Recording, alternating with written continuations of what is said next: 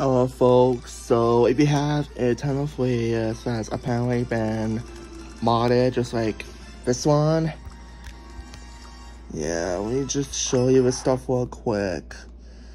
Hold on.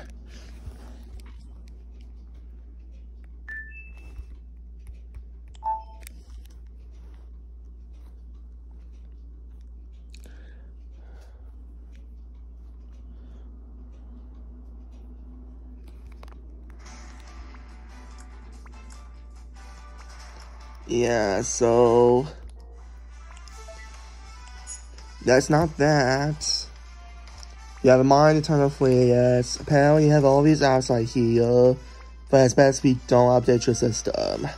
Because apparently Nintendo and they posted an update. Hold on.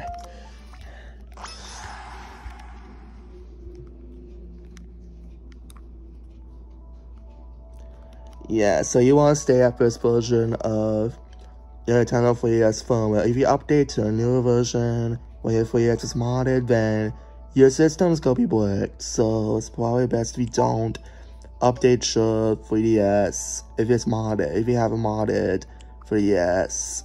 In fact, just don't update your 3DS at all, because if you want modded, then don't update. You have to stay at version 11.16.0-49 in order for this modding process to work if you want to mod your 3DS. Yeah, it's best if you don't update your system.